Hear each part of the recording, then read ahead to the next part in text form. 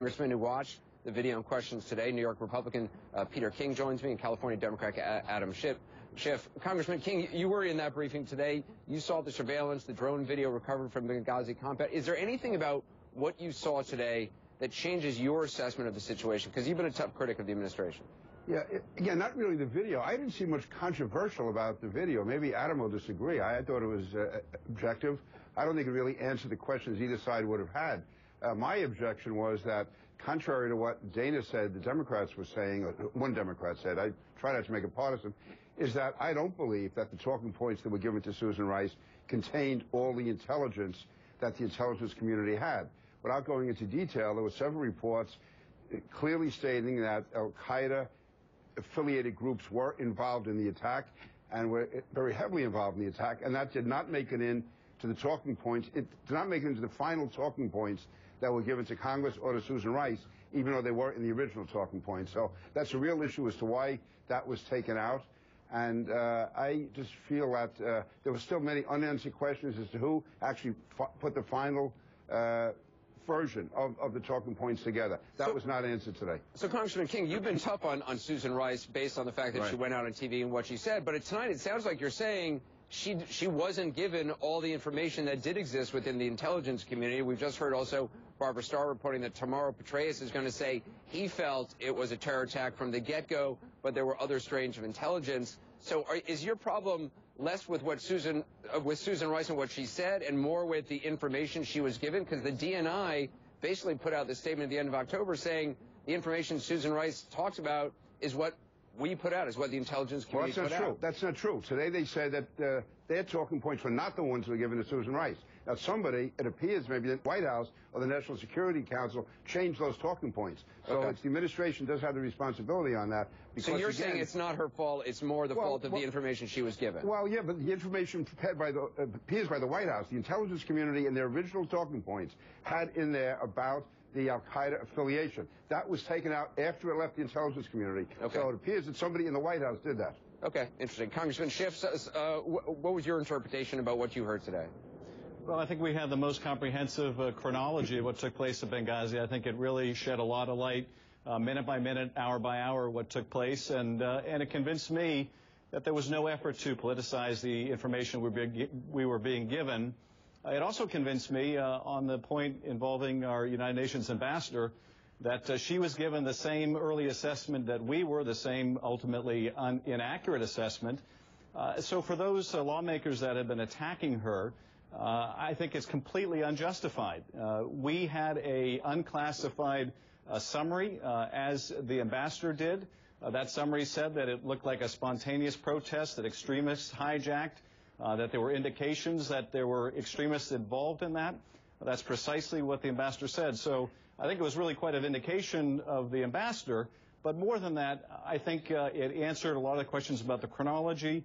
It still, though, Anderson, left open questions about why the intelligence community got it so wrong initially. And they did spend a lot of time going over that today. I don't think it was deliberate or malicious in any way.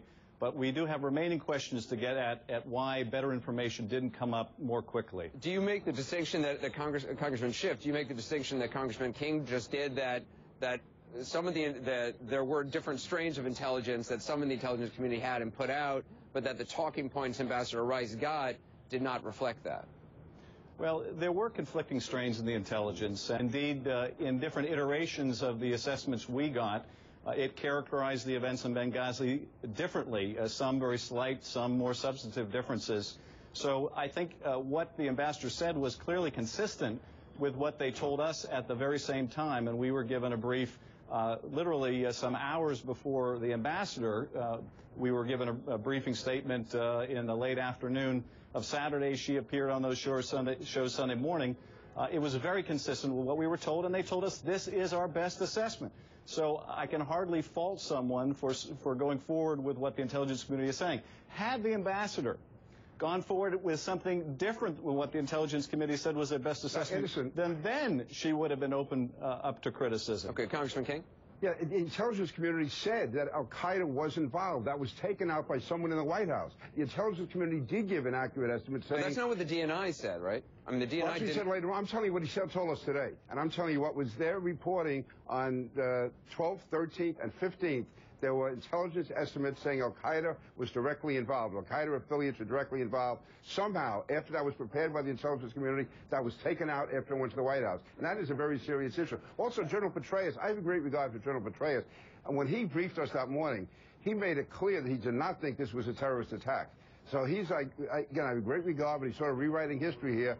He totally downplayed the terrorist aspect, including Ansar al-Sharia, who he said there were some people in the crowd from Ansar al-Sharia. He never said that they were involved in the attack as a group. So, I need to correct the record here. I don't think there was any indication that the White House ordered anything taken out of the intelligence assessments. So what they said was Peter, I don't think that's accurate. Now, there were assessments that were given to us, some of which were more specific one at a time. others. Congressman Schiff, continue. Yeah.